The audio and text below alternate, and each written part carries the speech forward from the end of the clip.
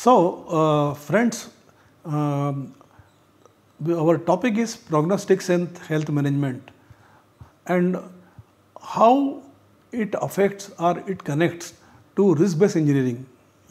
So prognostic and health management vis-a-vis, it's a relation with risk-based engineering. The moment we say that it is an integral part of risk-based engineering. We have to see that relationship, and we have to evolve also, and what are the resources that are available to us, that we have to see. I am Professor Prabhakar V. Vardhe, and this lecture is part of National Program on Technology Enhanced Learning, NPTEL. Okay, and we are into our second lecture of 11th module, that is prognostics and health management. We will see the relation between risk-based engineering, how it benefits risk-based engineering, and how the output of PHA itself benefit the. So both are is mutually. This I think figure it will explain. The background is like this, that when we want to implement the risk-based engineering, there are some uncertainties in terms of probability, use of probabilistic assessment. But risk-based engineering means I should have a reasonable idea about the instant of the failure also. So that component comes from PHM. Now I use PHM, okay, and then we have this risk-based engineering output goes to PHM. So how it benefits PHM? It benefits PHM because it is a systems approach. It benefits PHM by supplying a list of issues or priorities or identifications, so that we directly attack the risk. And in fact, reliability also. Reliability also is captured into the risk-based engineering by a paradigm we call it loss of reliability. So risk to the reliability, the way we say risk to the safety, risk to the reliability. So reliability also becomes part of the risk-based engineering. So then PHM module is there. In PHM module, we will choose what monitoring, what actions we have to take, so that we have a for our implementation risk and reliability program on the shop floor in the various areas of the plant.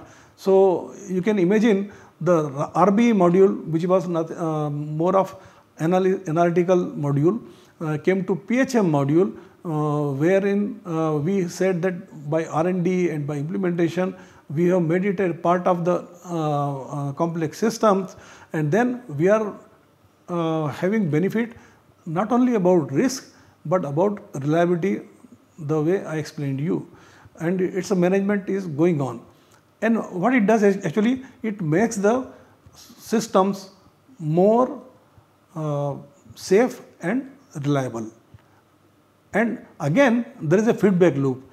Whatever improvements have been done, for example, let us say failure rates have reduced, it will go to the risk-based engineering module. And if reliability is more, that means we are able to run the plant. Let us say earlier our period was 8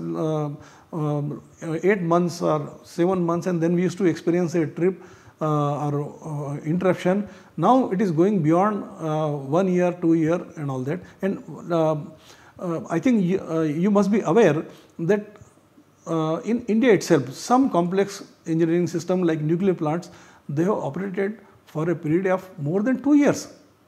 There was no PHM, there was no, but then the basic philosophy of preventive action and proactive action, that was there. Plants were being monitored closely, but then we don't want it to this phenomena to remain limited to one plant and some sort of one of the. We want this should be done by, so we require a technology. So that's how the PHM comes in a formal way. It comes into the picture. So having said that, what is the role of AI? Because AI is going to play a very, very important role. I would say AI and statistical approaches. because we do lot of now pre-processing of data, feature extraction before we use our intelligent techniques. In fact, sometimes these intelligent techniques also we use for feature extraction and for pre-processing. So there is use of AI along with the statistical approaches can be there anywhere in the stream that we have called PHM stream. So architecture we will discuss, and then prediction capability. We said that always it's not a very holistic, not very optimistic scenario. Sometimes we have to sit back and fine tune the approach. So this is the background we have. We dedicated one module on physics of failure. Okay, so that means we don't have to give a background of physics of failure. So in the remaining lectures, we'll be talking about the data-driven approach for two reasons. One is that even today, the data-driven approach is become, though physics of failure approach is more promising, but in the present situation, the data-driven approach is showing reasonably good results in PHM. So, but then in fusion approach, the POF and data-driven both are coming into picture. So we have this thing. Okay, let us see one slide here on physics of failure also. So how it gets integrated with the PHM? First is life cycle expectation, whatever is there. Then design data that if you have, and then you saw in physics of failure approach, failure mode, mechanism and effect analysis, and there we in our model and in risk-based engineering we are using the criticality also, because we are dealing with the complex engineering system, and then POF model that will set the ball rolling for virtual live testing or live assessment. Okay, but here the question is our failure mechanism or the failure model should be, which is a deterministic model more or less, that should be very appropriate. Number one, and number two, the stress level whatever we assumed in virtual live assessment, that also, because in virtual live assessment we are doing at laboratory level, but in the field there can be more than 2-3 mechanisms which are operating. So our virtual live assessment should bring out the synergy of various load, or I would say stresses, and the resilience of the system which fights against the various stresses. Then only virtual live assessment will be more proper. And then we have system health prognostics, So but now POF model is there, so it goes to the prognostic part, and then life consumption data also goes here, and then the existing sensor output. See, we are having both monitoring of online thing also, so that life cycle loads we are able to answer. And then finally remaining life assessment in PHM, life cycle logistic and cost model. It goes as an input for working out life cycle parameter, and cost is of course one of the integral parameter of management of any, not only prognostic but even health management things also. So this is what the role of PHM, physics of failure approach in PHM. Now the idealistic thing is that PHM should be done where the integration is at the core of the PHM application. So what is that integration? That means physics of failure approach and data driven approach, they combine and gives prediction along with the statistical model and machine learning. So what happens, let's say this is again aviation system, they are considered complex engineering system.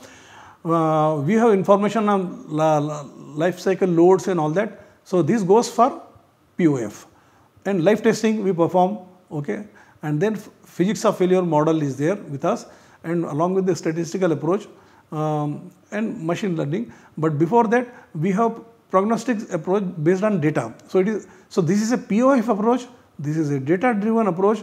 They join here's the data from the sensor, live sensors, they are coming in, domain specific analysis is performed, pre-processing is done, and feature extraction is done, and then it is fed to the statistical modeling and then machine learning algorithm, and If you have the supervised learning, then target vectors are there and we give remaining useful life here. So, here what is happening is both these things input they are coming and they are integrated at a statistical level and then fed to machine learning for RUL prediction. So, this is what the approach comprised of. But actually given the situation, now we will be onwards we will be discussing about the data driven approach, because physics of failure approach we have last slide also we have discussed, and the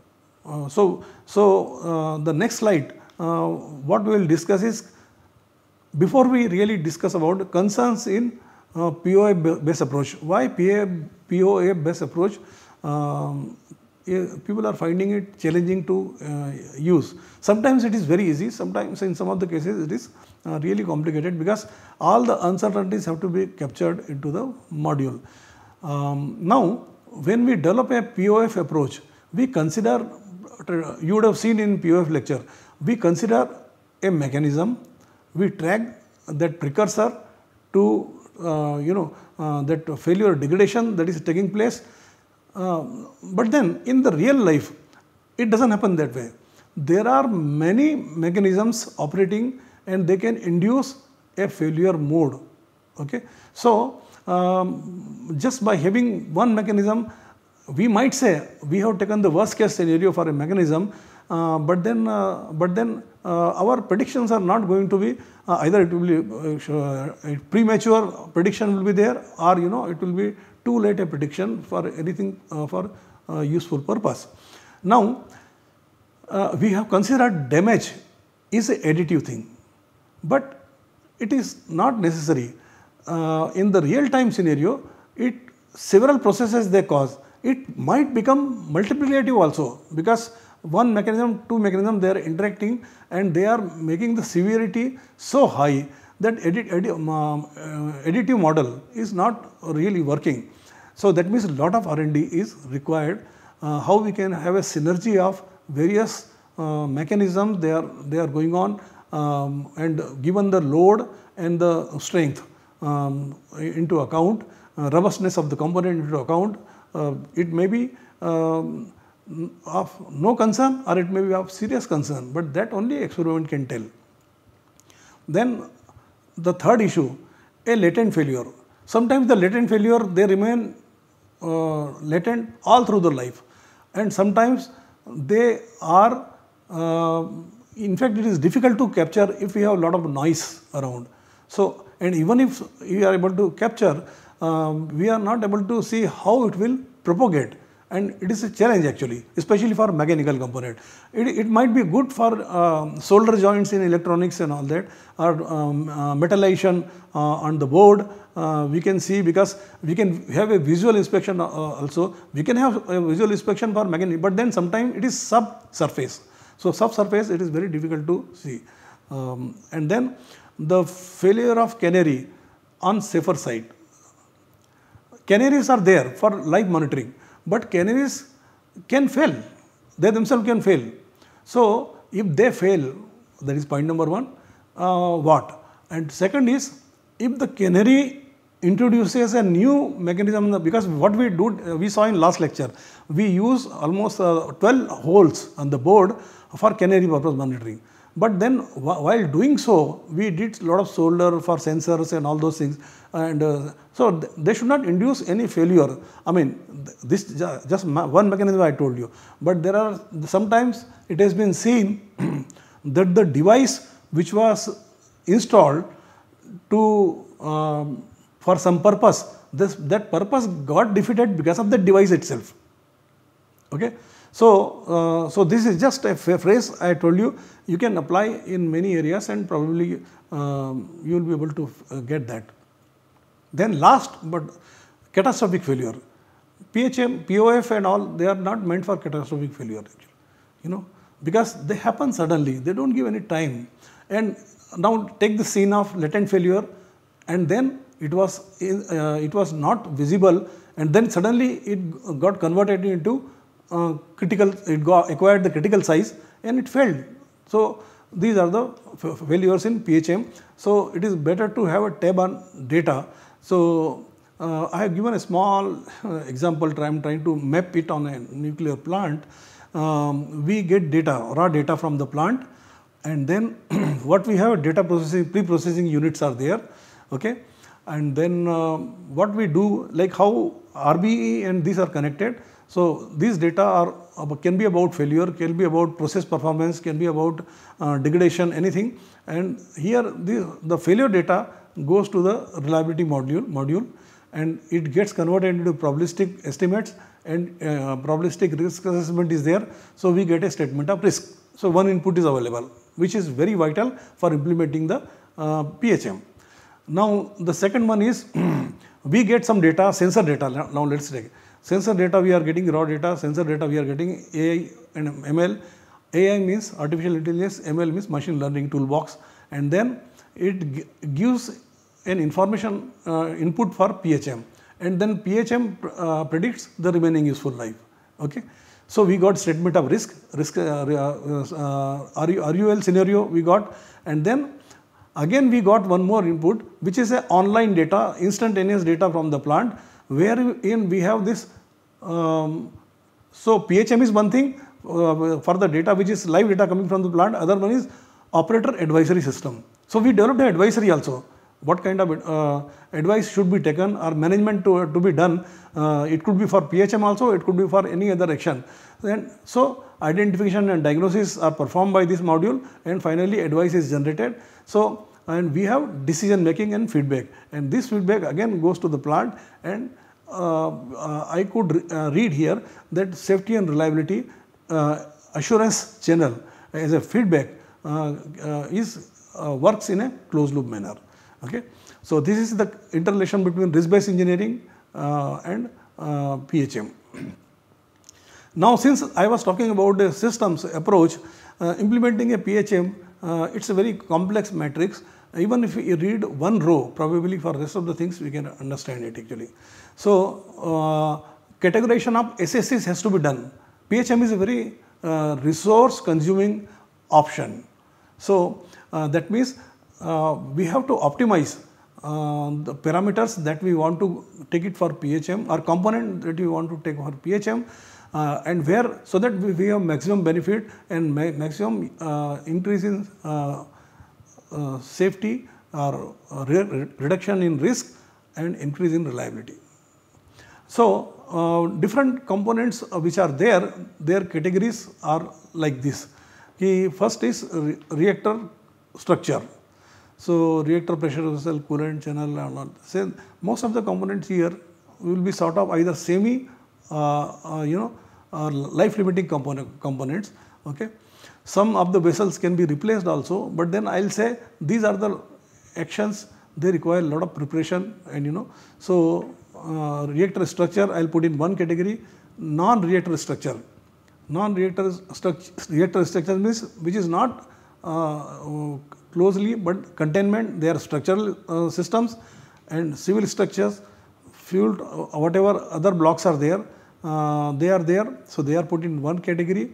Then mechanical component, pump, valve, heat exchanger and all that, these things, they are replaceable components, replaceable not that frequently, but maybe in a period of 20, 30, 40, whatever, but they are replaceable, they are considered replaceable component.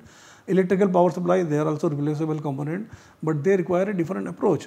Like if I talk about the electronics replacement doesn't take too much complexity, in the sense of we have to replace the modules from the panel and put the new modules. If we are not changing the monitoring philosophy, like we are going from solid state logic to digital logic, then little bit of changes are here and there. But electronics are the one which should be replaced, and the time frame for them could be 5 to 10, 15, whatever, but not like mechanical components of 20, 30, 40 years and all that. So this kind of thought process should be there. Process instrumentation, yes, after electronics they are relatively easier to nuclear instrumentation. So this chart I have made it for nuclear because I come from that background. And then we have this kind of categorization. That means I am trying to assess whether PHM can work for them. So, whether the so here when I put 4 star, I will say technologies available for nuclear power plant. 3 star means technologies are required further qualification specification, and 2 star means technology in the infant stage R&D is required and all that. So, these things I have converted. Let us say I am saying here we are and various categories are for monitoring, in service inspection, condition monitoring, diagnostics, where they are matured, and various module, and all the abbreviations are offline monitoring, online monitoring. So, all these things have been given here. So, I would say when you have a systems approach, a very good modular approach is required, and a strategy is required to ensure that the utilization of PHM is maximum and we get benefit in a net benefit, because as I said, it is very expensive proposition. So, we should draw the benefits, and here this is a complete thing, and I am giving the remarks on various component systems, sensors, calibration and all that. So, wherever R&D is required, and all, and this I got it from references. So, my opinion is there definitely, but then it is all references that I quoted, and because this comes from my book, exact same references have been used there also, Now, how PRA probabilistic risk assessment, we had a 2 module. So, we do not have to discuss what is probabilistic risk assessment, but we have to discuss how it plugs in for risk based engineering. So, first there should be connection between PRA and risk based engineering, and then second it should be risk based engineering, how PHM can. So, this understanding is very much required. So, it gives system availability, unavailability, core damage frequency, important accident sequences, SSC important to safety, important human actions. You know that human factor is one of the major contributing factor. This is general perception, but my that consideration should be there. The human only made conceptualize, design, operate, regulate, maintenance. So, human factor will be there everywhere. So, this should not be surprising actually, but yes, there is a and because of system complexity, sometimes because of some design limitation, humans they are found at the crossroad, and that is why. So, it is a very complex thing. Then confidence limits also comes from our PRA only, input for level 2 PRA, that is okay. So, this is what the connection, and we have here all these slides how it works in PRA: initiating event, safety system unavailability, event tree analysis, fault tree analysis.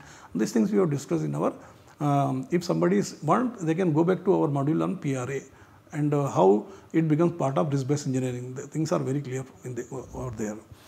Now, once RBE is there, risk based engineering is there, how PHM is connected. So, I am bringing a connectivity right from risk to risk based engineering and then PHM. So, these are the inputs that we get from the plant. If we have failure data and all, they go to risk based engineering. Probabilistic data and all these things, they form part of here. Precursor signal from plant, they become part of identification of. So, once this precursor data is coming here, we find precursor signature for PHM. Okay. And then what happens at PHM level, even uncertainty module gets plugged in over here, and with the given uncertainty, we have available time and safety margin. Okay. So, once I have predicted something, then planning action and prediction of life, remaining useful life I would say, and then finally it goes back to into the risk based engineering, and again it works and forms in the closed loop, and the same input goes to the plant also. So, it will get reflected over here, and that is how they are working in an integrated manner, plant input, risk based engineering and PHM. So, this is this understanding was very important, so that we can appreciate why PHM should be part of risk based engineering. So, we have seen here that it is a systems approach. So, we discuss system and PHM in an integrated manner. Role of PHM in a risk based engineering, we were trying, because we showed aviation system and nuclear plant, probably we wanted to have the canvas for this from one plant to another plant, the issues are similar when it comes to implementing PHM. And then role of POF, how it is limited, that also we saw, and how data driven approach is actively being pursued. Even though POF is promising, yeah, so we are commenting here formally, okay, and categorization of SSC that we saw here in one last but one slide. And with this, we conclude our talk on RBE and PHM. Now, next lecture will be there on major AI and ML techniques for PHM. Thank you very much.